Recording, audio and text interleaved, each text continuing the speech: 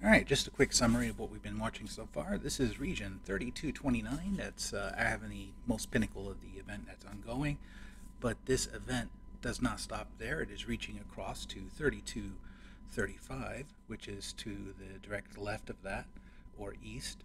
And that is in the center. And then slightly left of that is region 3234, which is now showing signs of being destabilized by the event.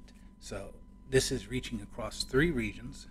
There's definitely a surface change and most likely a proton event coming from 3229. And we are likely to see at least a portion of this activity impact Earth, aside from the flare, of course, which travels at the speed of light. So once the flare happens, we're seeing that impact the Earth within 8 seconds of occurring. And here we have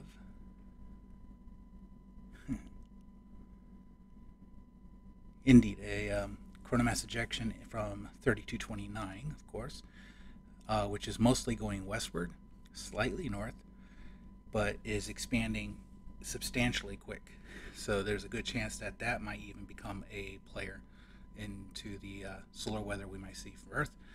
But also a CME is occurring from 3235, which is going to impact Earth. We're seeing a slight southern and northward push from a straight-on viewpoint, which means that that is going to be a halo effect.